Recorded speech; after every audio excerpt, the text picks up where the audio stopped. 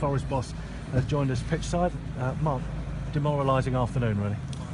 It was. We've lost 3-0, so I can't sit here and give any positives to you.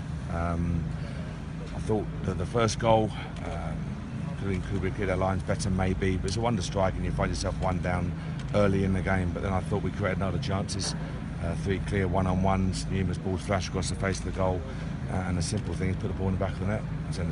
That's the point. For all the good football, for all the chances you create, you have to get your rewards and take your rewards, and we didn't do that. And as I say, the decision for the penalty, I am totally bemused by it. We've watched it time and time again. I cannot see it. And instead of going in the game, having scored 2 or 3 in the first half, you find yourself 2 down at half time. And the crowd quite rightly get anxious. Huge crowd that we've let down today. And a very disappointing second half. Never showed the quality to get something out of the game second half. That will be the concern for you, won't it, as a manager? After the half-time interval, you never threaten really to get back in the game. No, we got a bit. I think we're a very young team today, so no problems with that. I wanted energy today. I wanted energy and dynamism and good movement.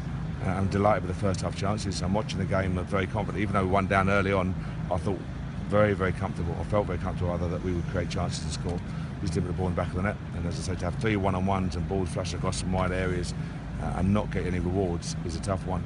And the decision, again, be very careful what you say, but the decision I thought was strange to say the least.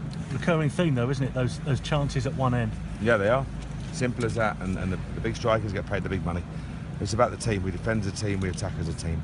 So I'm not going to single out striking players up, but balls rush in there and we create good chances. I mean, they're a good team, but we create a lot of chances today, and we have to take them.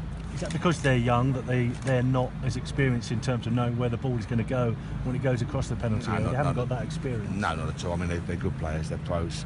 They're not picked for their age, and there's no awards for getting the youngest team in the league. You get picked for the quality and the attributes you can provide to the team. So I was comfortable all over the park. We had options today, good movement, good quality on the ball players. We had pace in the wide flanks with Barry and Ben Barrett and Tyler Walker down the middle. So thought went into it, and as I said, I thought we were creating a lot of chances. I was comfortable in the first half, but very disappointed to go into it then, obviously. What was the